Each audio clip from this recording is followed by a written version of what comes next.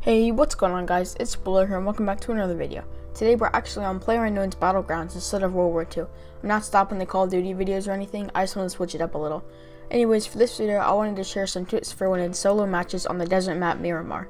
The map's been out for about a month now and I've learned a lot about how it plays. It's definitely different from the main map.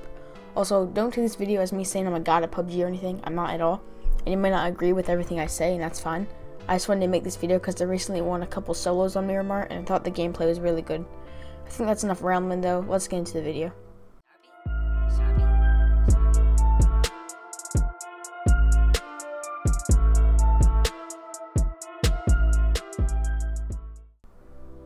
So my first tip is definitely what I think is the most important one for winning solos on the desert map, and that's positioning. While this map is being the desert, positioning is a completely different story from on the normal map. The ground isn't flat at all in most areas. There's tons of hills and valleys, which are great for cover. I personally prefer being outside more than being in the buildings and in the cities.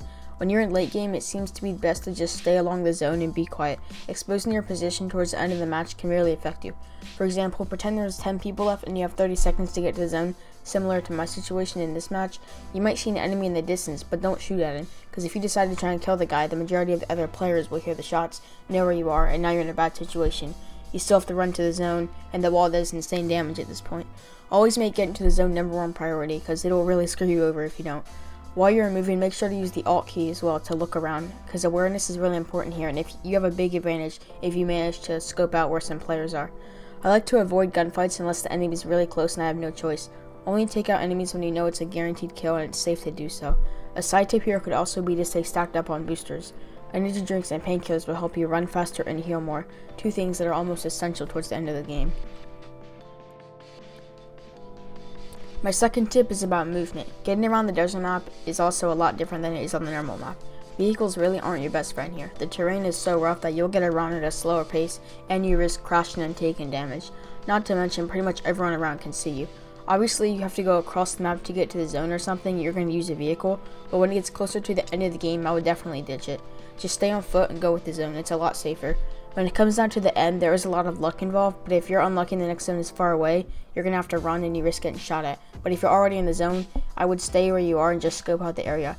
If you're in this situation where you have to move, I would stay crouched and slowly move while trying to stay hidden around the hills and valleys. This isn't the other map, so sadly, you can't go prone or crawl in grass and stuff. But there's also not a lot of bushes or trees to hide around. Terrain's really your only use of cover here, unless you have some buildings, so try to use it to your best advantage. You can see in my gameplay I was making sure to do this. Try your best to stay stacked up on boosters. This also goes with moving around. My third tip involves the actual combat and player interaction in general. So if you want to have a chance at the end game on Miramar, you're going to want to have a scope that's better than a red dot. It's likely that the end zone will just be somewhere in the middle of the desert, and you and your enemies will be lurking around the terrain. You could probably do it the 2 times, but the 4 times is definitely ideal. It will give you the best opportunity at kills during those last 10 people. I would also recommend having a submachine gun with a red dot or holographic for when you have to rush an enemy. You can shoot people from farther distances with your AR and go full auto with your SMG when you rush people close up. It's really a different playing field every game, so you want to try and be prepared for every situation that's possible. I can't tell you exactly what to do here at the end game, but I can get some tips. Depending on how much gear you have, choose wisely on what you do. If you have a stacked gun and are all boosted up with first aid kits to spare, engaging in fights isn't a bad idea. However, if you don't have many meds and limited ammo, you might want to try and avoid combat. Just keep your cool and think very carefully when you're making decisions. Freaking out is the worst thing you can do and it'll throw off your aim and drastically decrease your chances of winning. Alright, I think that's going to be about it for this video. I know it was pretty short, but it did take a while to make, so if any of the tips did help you out at least a little bit, a like would be greatly appreciated. These are the 3 things that I think are most important to think about while you're playing on Miramar. Also, if you guys want to see any more PUBG content, let me know in the comments. Also, let me know if you have any wins or whatever. For the next video, it'll be on Call of Duty, because as I'm sure most of you know, the Resistance event has started, and there's tons of new content. But yeah, anyways, thanks so much for watching the video, and I'll see you guys in the next one. Peace.